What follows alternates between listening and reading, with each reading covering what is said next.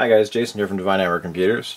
Just wanted to show you guys today how to change an LCD screen on Acer ASPIRE V5-552-8824 or something along the ASPIRE V5 line. They should all be pretty similar. So as you can see, the screen is toast. It's had an impact probably around here and it's cracked. And the rest of it's unusable in this condition pretty much. So what we're going to do is we're going to shut it off. That's the most important thing. Given that you can't pull a battery on these Acers because they're built in without taking the whole bottom off. Normally I'd recommend taking the battery off, but we're not going to do that today. Okay, so it's turned off. So first thing you want to do is try and get something underneath this edge of, so I got a plastic splunger here. I'm just going to try and get underneath it. Yeah. And you just want to gently go around the edge. And some parts are going to be harder than others. So you kind of got to, it might actually help to lean it back a little further even, if that makes any sense. And you can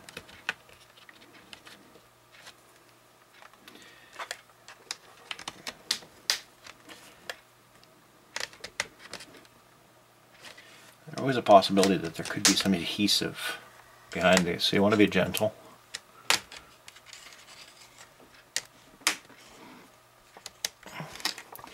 And a lot of laptops have actual screws behind, but luckily this one doesn't. Or screws around the four corners. Okay, so you've got to be careful you don't bend this too much because you don't want to break it. It's very thin plastic. But you should be able to continue prying.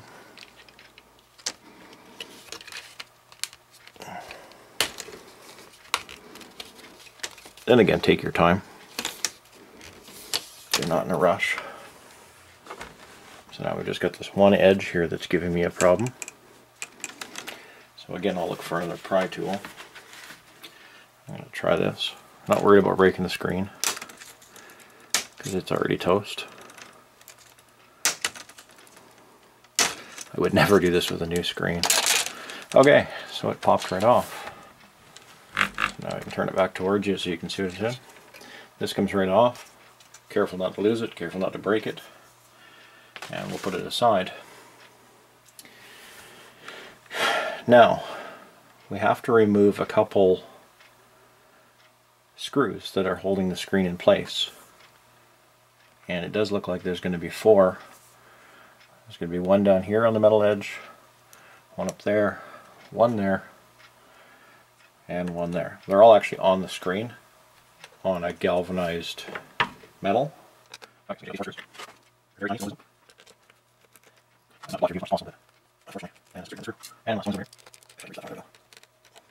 so four screws out.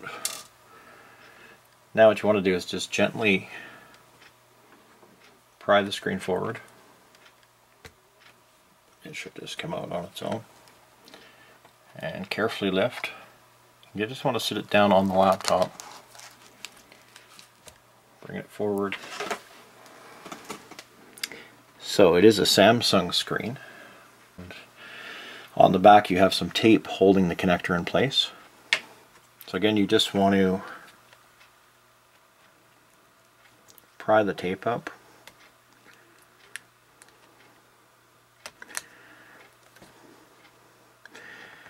And again, take your time. You don't want to slice the LCD cable or anything like that. Just want to catch an edge of the tape and then carefully pull it back. And pull it back in the direction towards where the screen used to be. Just gently.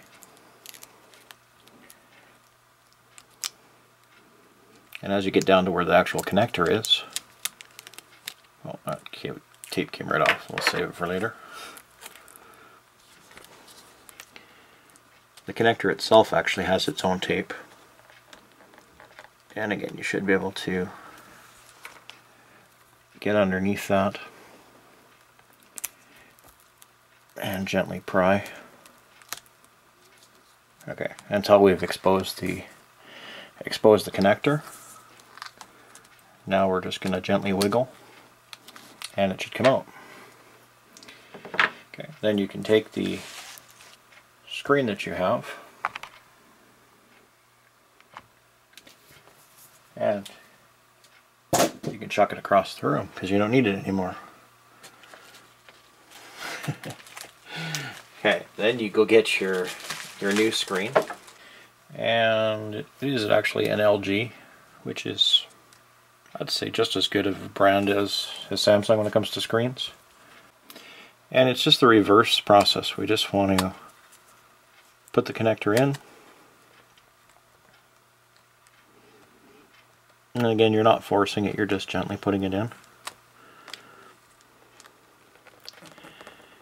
And it should snap right in. Yeah. Don't put too much pressure on it, just enough to snap it. And then push the tape down. And make sure the tape is pulling up on it so it applies a little tiny bit of pressure to the connector. And then if you want, you can get the old piece of tape that was there and tape it down again. You're going to take the screen and flick the screen back up. Careful not to extend it too much. There should be the two little stands. One where the screw hole goes, and then one that holds the screen in the correct place. It's on all four corners. And then you can tilt the screen back a little bit just so that gravity helps you a bit. And now we're going to get the screws again. And just, you don't need to read them. Last thing you want to do is flush the screen. It is on the screen, but the screen is plastic cover on it. That really goes out here. After we put the screws on. Yep, there we go. And one last screw on the top corner. Right corner. Okay. Now we're going to take this clear cover off.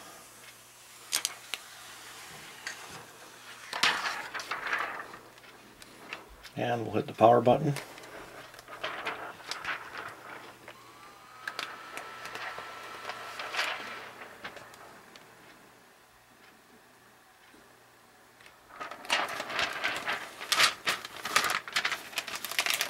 There we go. So we know it works now. So now we just got to put the plastic piece back on. If for some reason it doesn't work here, you're going to have to readjust that connection on the back.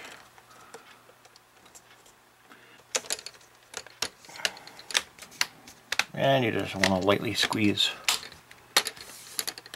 And it should all pop back into place. Oops. These are so thin these days, you got to put a little weight behind them. And actually I find, let's turn it back off again. I find sometimes if you close the screen, then you can actually apply a little bit of pressure from behind and snap it back into place. And then what I do is just gently apply pressure. You see, you can still hear clicking as all the snaps go into place. And then if we turn it around, you can check the back hinges, because sometimes they don't click in. And normally what I do with those is I try to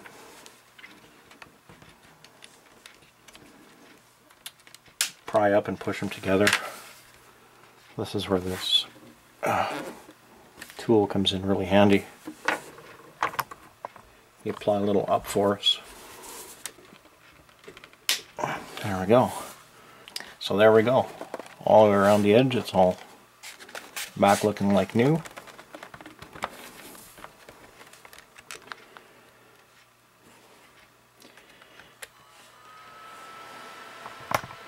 And the screen itself is all like new. Anyways, this is Jason from Divine Amber Computers. Hope this video was helpful. And I'll post a link in the description below where you can get your own replacement screen. That's how you do it. Till next time, guys. Take care.